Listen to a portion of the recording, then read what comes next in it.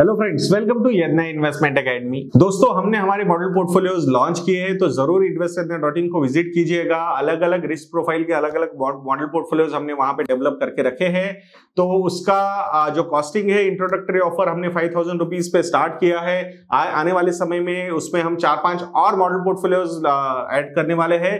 तो ये introductory offer का उस लाभ आप उठाइए और वो मॉडल पोर्टफोलियोज को सब्सक्राइब कीजिए। दोस्तों, आज हम बात करेंगे power grid corporation of India इस स्टॉक का एक छोटा सा एनालिसिस इस वीडियो में हम आप लोगों के सामने प्रेजेंट करना चाहेंगे। दोस्तों, तो जैसे कि आप लोगों को पता है, पावर ग्रिड, ये नाम ही आप लोगों को समझ में आ गया होगा कि ये ट्रांसमिशन बिजनेस में है।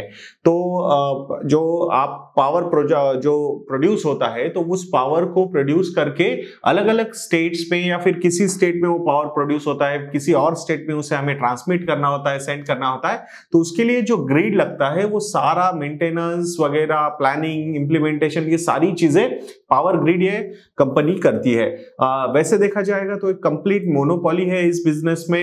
इस कंपनी की अडानी ट्रांसमिशन, ये कंपनी इसमें आ रही है as a private player. But हमें लगता है अभी काफी समय लगेगा, क्योंकि बहुत ज्यादा कैपिटल इंटेंसिव इंडस्ट्री ये है, and without government support these kind of capital commitments are not possible. तो इसीलिए ये मोनोपोली आने वाले समय में अच्छा खासा टाइम के लिए ये चल सकती है, ऐसा हमारा मानना है। तो कुछ डिटेल एनालिसिस हम इस स्टॉक के बारे में आप लोगों के सामने प्रेजेंट करते हैं। कुछ फाइनेंशियल नंबर्स भी जो आप लोगों को काफी इंटरेस्टिंग होते हैं, वो भी हम यहाँ पे प्रेजेंट करेंगे। दोस्तों, अभी अगर करंट मार्केट कैपिटलाइजेशन देखेंगे हम इस स्टॉक का, तो वो अराउंड 1 लाख करोड़ रुपीस का है। डेफिनेटली यहाँ पे कुछ करेक्शन हुआ है या फिर कुछ स्लगिशनेस हमने इस स्टॉक में देखा हुआ है। ओवरऑल वो क्यों है, उसके पीछे के रीजंस क्या है, ये भी हम बातें आप लोगों के साथ करेंगे। बट उसके पहले और नंबर्स को थोड़ा सा एनालाइज करते हैं। रिटर्न ऑन कैपिटल एम्प्लॉयड, ये कैपिटल इंटेंसिव इंडस्ट्री है, तो यहाँ पे अच्छा खासा पैसा उठाना पड़ता है टू फंड दीज बिजनेसेस। ये कैपिटल कहां से आता है, तो अच्छा खासा कैपिटल डेट से भी आता है। डेट यानी कि कंपनी लोन लेती है, बोरो करती है फ्रॉम द मार्केट्स। तो जहां पे डेट आता है, तो वहां एक चीज हमेशा देखनी चाहिए हमने कि डेट टू इक्विटी रेशियो क्या है। सो डेट टू इक्विटी रेशियो जो है कंपनी का, वो अभी के इस सिचुएशन में अराउंड 2.2 का है। Whenever you are going to look at date to equity ratio, तो हमने हमेशा देखना चाहिए कि इंटरेस्ट कवरेज रेशियो क्या है, क्योंकि उस डेट का जो इंटरेस्ट होगा वो प्रॉपरली पे आउट्स होने चाहिए। तो वो इंटरेस्ट कवरेज रेशियो स्ट्रांग होना जरूरी है। तो यहां पे इंटरेस्ट कवरेज रेशियो है 1.87 का। हम लोग हमेशा आप लोगों को सजेस्ट करते हैं, जब भी interest coverage ratio less than 2.5 होता है, तो आपके सामने एक अलार्म बजना चाहिए कि भाई यहां पे कुछ गड़बड़ तो नहीं है। तो यहां वो बेनिफिट ऑफ डाउट हम इस कंपनी को दे सकते हैं। कैपिटल इंटेंसिव इंडस्ट्री है, मोनोपोली है, तो गवर्नमेंट का सपोर्ट हमेशा इस कंपनी को रहेगा। जब भी कैपिटल की रिक्वायरमेंट्स आएंगी, या फिर एज ए PSU या महारत्न ये कंपनी है, तो उसको पैसा उठाने में कोई प्रॉब्लम हमें नजर नहीं आता है। गवर्नमेंट का सपोर्ट हमेशा रहेगा। तो इस चीज को आप थोड़ा सा साइड में रख सकते हो। हम ये नहीं बोल रहे कि आप इग्नोर कीजिए, बट यहां पे because of the government support ये सारी चीजें अच्छी तरीके से मैनेज हो सकती है। तो यहां जब भी high date to equity ratio है, तो हमने देखना चाहिए कि रिटर्न ऑन कैपिटल एम्प्लॉयड कितना है, जो हमने आपको बताया 10.56% का रिटर्न ऑन कैपिटल एम्प्लॉयड ये नंबर है।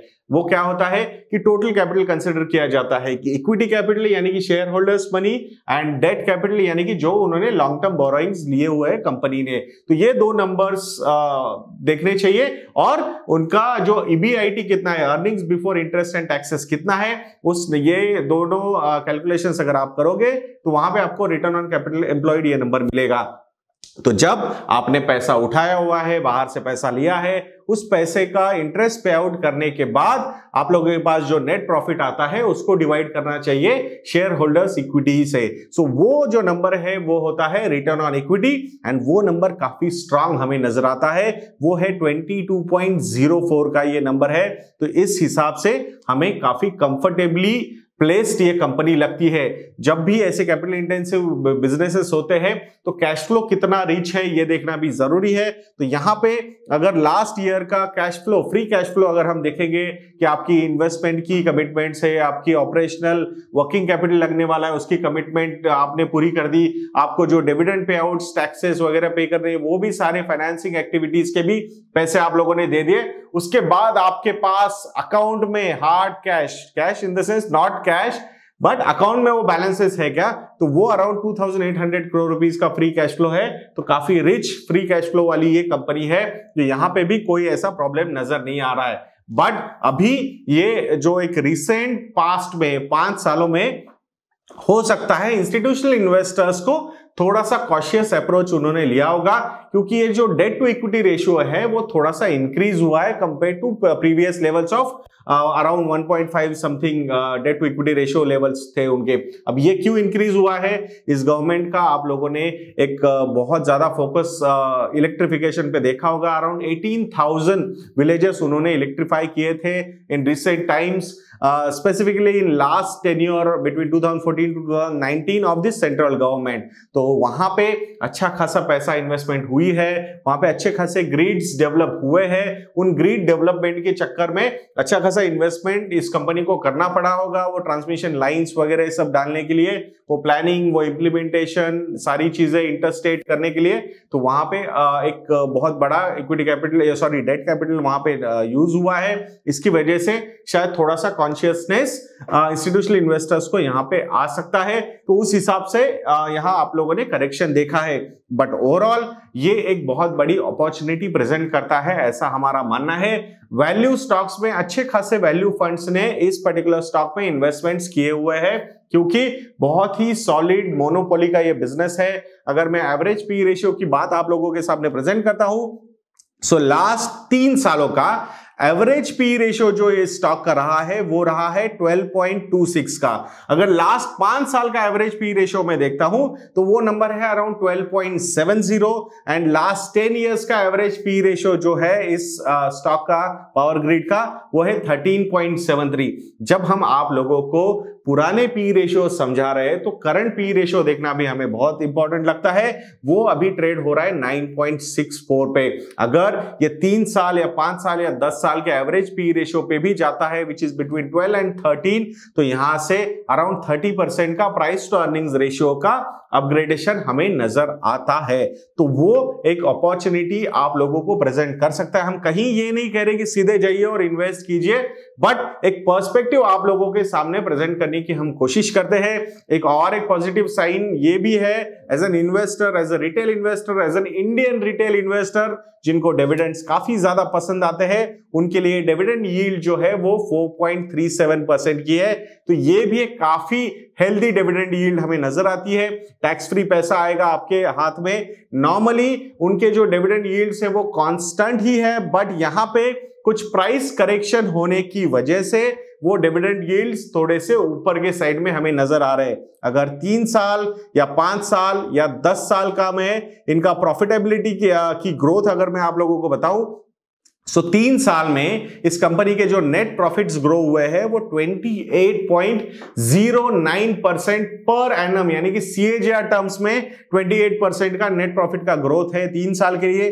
5 साल के लिए ये ग्रोथ है 22.58% का एंड 10 साल के लिए ये ग्रोथ है 21.86% का। तो आप लोग समझ सकते हो कि कितने हेल्दी नंबर्स कंपनी ने प्रॉफिटेबिलिटी रेशियोज में प्रेजेंट किए हुए हैं। अगर मैं सेल्स की ग्रोथ भी आप लोगों को बताऊं तो 3 साल की सेल्स ग्रोथ है 18% की, 5 साल की सेल्स ग्रोथ है 17.68% per annum CAGR numbers I am quoting, and 10 years की है 19.62% पर एनम सीएजीआर। तो आप लोग समझ सकते हो कि कितना हेल्दी फाइनेंशियल्स इस कंपनी ने अपने डेवलप किए हुए हैं।